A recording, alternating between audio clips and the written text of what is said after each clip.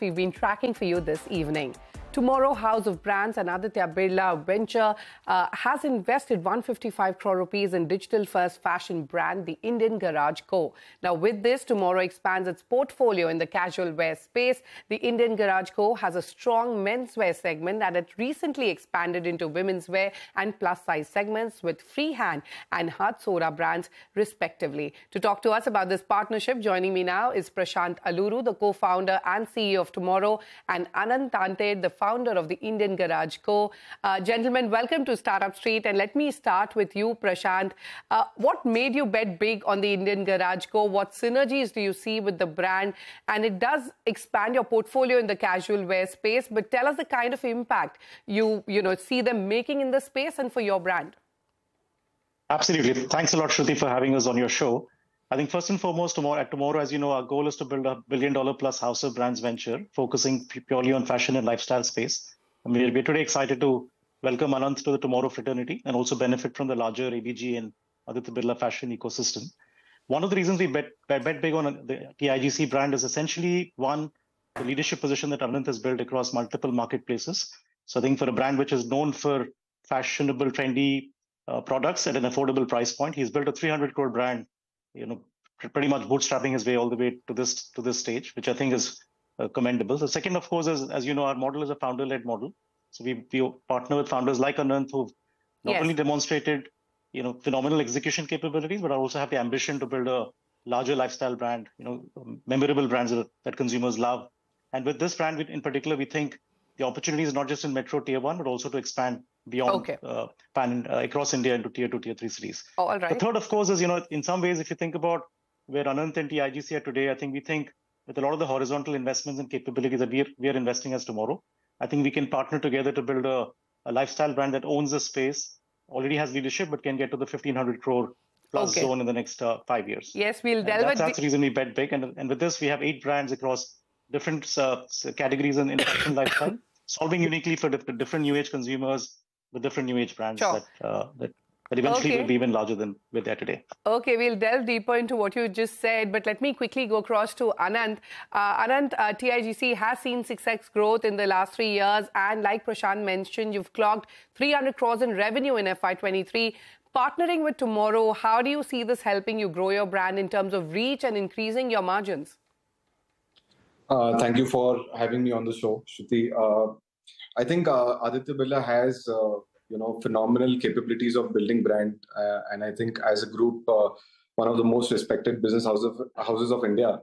I think with this tie-up, we'll have larger access to technology, larger access to capital, and also a lot of experience of brand building.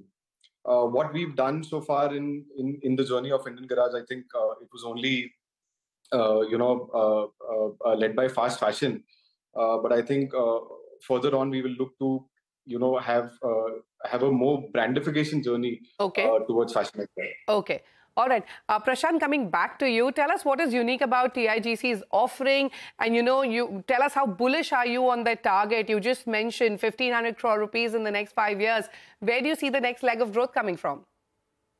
Well, first and foremost, we are super bullish. I think I'll be pleasantly surprised if Anant beats us both, either in terms of scale or the time frame to get there. So I think quite confident about the target in itself. I think the more important part is what we saw unique about TIGC is a founder who's sort of blended well with understanding the demand side with a very strong supply chain capability. I think one who understands fashion from the product grounds up to what's needed to really be ahead of the curve and trend, but equally build supply chain that can gear up to that. I think that's one of the unique things we saw in Anant. The second, of course, is to build a large brand like this, which is bootstrapped, is very hard. But I think now with this investment and partnership, we think we not only have the war chest to get to the next level, but also all the capabilities that are needed to get to the next level. For example, Anant called out technology and data science is one of the areas. We think, for a brand which has built its leadership position on marketplaces, today the opportunity is ripe to build a D2C storefront, go deeper into consumer understanding, leverage tech and data science in scaling the brand further. That's one capability we bring to the brand. Of course, as the brand scales, we also think multiple channel capabilities are needed to build the right footprint for the new age consumer across D2C, marketplaces, and offline. Sure. And as we sort of expand into multiple channels, we think all of those capabilities we can bring. Okay. And those are the synergies we see beyond the investment itself. All right, quickly, let me go across to Anant. One final question before we let you go.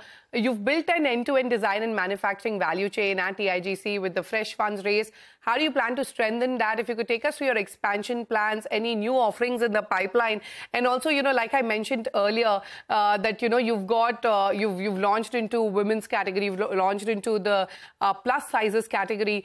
Any new categories that you're eyeing?